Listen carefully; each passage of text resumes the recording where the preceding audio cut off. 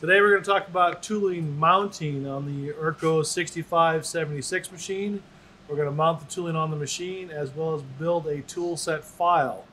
You'll need a tool set file for every size tool you have, be it 1¼ pipe, 1-inch tube, whatever, as well as radius size. So for 1¼ pipe, certain radius, you're going to have a tool set. For a 1-inch tube, an R76 radius, you're going to have a tool set for that. So every time you change tools, you're going to have it build a tool set file for that unique tool set. When I talk about tooling, these are what I'm going to refer to. Former, pressure die, clamp die, wiper die, mandrels. You see the mandrels, there's two mandrels here. One is tool steel chrome, one is Amco bronze. They are used for different applications, different materials. The collet here is also recognizable. There are different collets for Erco 65, which is a one-piece screw-in collet, Erco 76, which is a segmented collet. They are size specific as well. So the tooling that's specific to size, the former is radius specific and size specific. The wiper die is radius specific and size specific. And the collet is size specific. So those are unique to every tool set. So first we're going to go ahead and mount the collet in the machine. So they have all the tooling off the machine and then the area is open now. I can mount the collet into the tailstock. So in this case, Erco 65, I'm going to take this collet. I'm going to go back to the rear of the machine first, pull the drawbar back so I have room to get the collet in.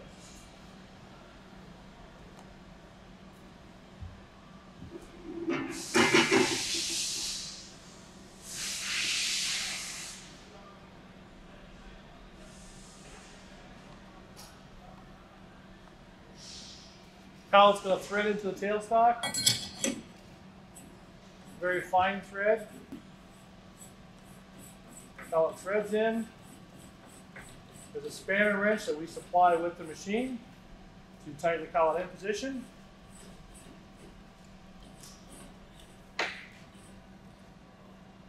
Spanner wrench to pinhole locations here. And lock the collet in. Hand tight sufficient.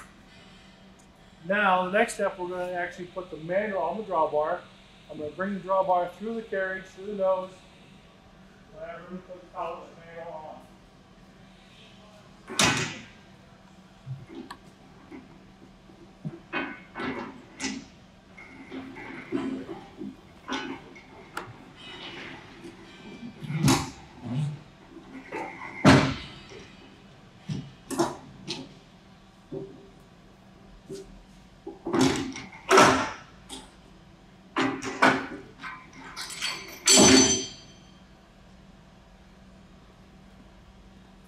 Bring the drawbar forward to this area here so I have room to thread the mandrel onto the drawbar.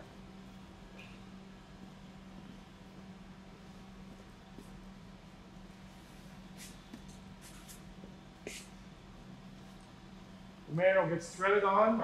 In this case, the drawbar is a 1-inch drawbar, M18 thread.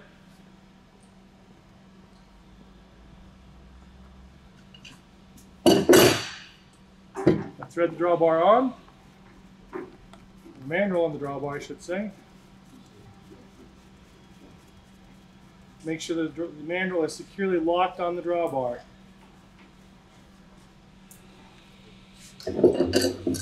Chucking flat here on the bar. Flats on the mandrel itself. Make sure that's securely tightened. And you go back to the rear of the machine, put the drawbar back in place.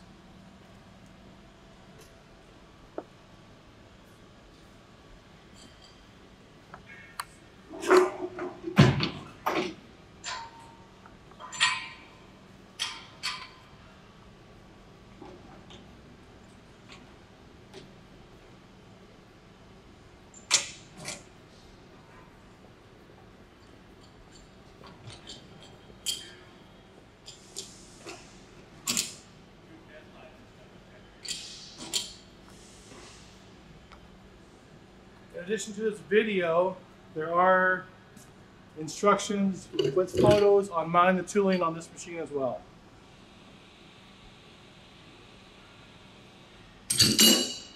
Next thing we're going to put on is the former. So the former is radius and size specific. If you notice on the bottom of the former, there's a detent here, and there's also a socket head cap screw on the tool shaft here, which is for former return. When you mount the former, it goes on shaft, making sure that the detent is engaged and the former sits down on that detent on that socket head cap screw. Next piece of tooling that goes on is the clamp die. The clamp die is, again, size specific, so it's for inch-board pipe, inch-and-a-half tube, whatever size you're working with. Dovetail mount, it's going to drop it on the dovetail here. The fingers right now on the clamp cylinder are up, the spring catches are engaged, the fingers are held up. I'm going to slide these up, drop the clamp die on the dovetail mount. I'm also going to right now release the catches on the springs.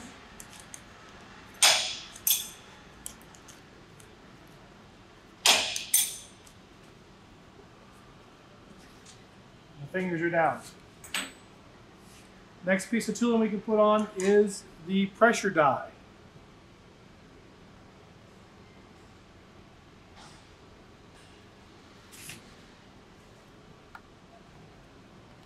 The pressure die mounts from the top. One hole secures it here, one bolt from the top down.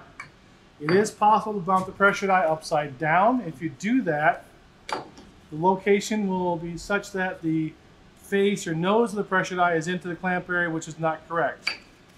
This correct position here leaves the clamp die, or pressure die I should say, at the tangent point.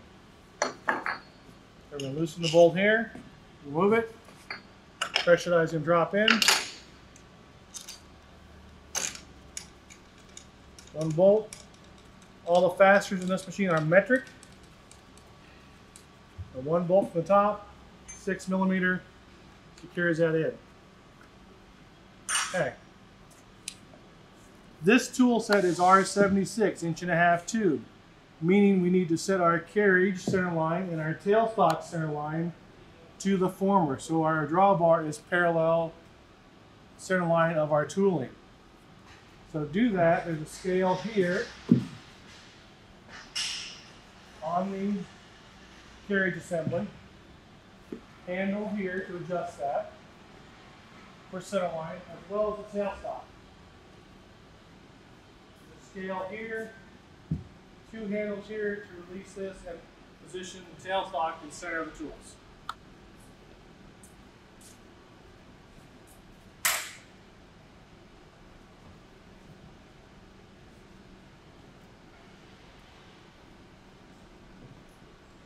That has been done already. So now we can go ahead and mount the wiper die onto the machine.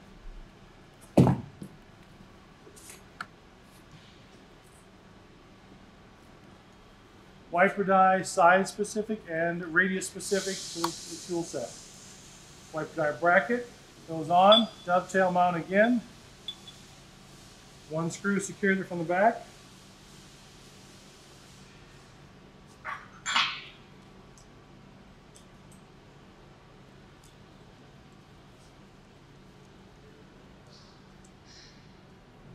The wiper die mounts on a pin on the bracket here and one pin. So this bracket is loose right now. I can move it. We'll mount the wiper bracket on, then position it and set it correctly. So around the pin, washer on the top side, pin drops through. Drops in. Now the wiper tip is meant to be at the tangent point of the former. So we're going to set the wiper tip so it's at the tangent line forward and the body is parallel with our pressure die. So I'm going to bring this in, move the bracket, looking for parallel. On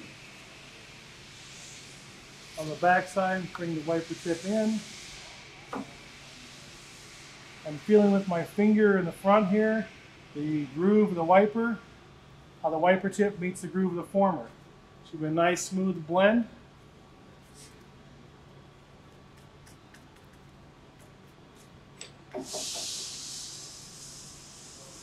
And that's the position there. We can lock that in down. So let's lock this down, lock that down. Last, put that lock in position. Last thing we do on the tool set is to mount our pressure down, our tie bar assembly.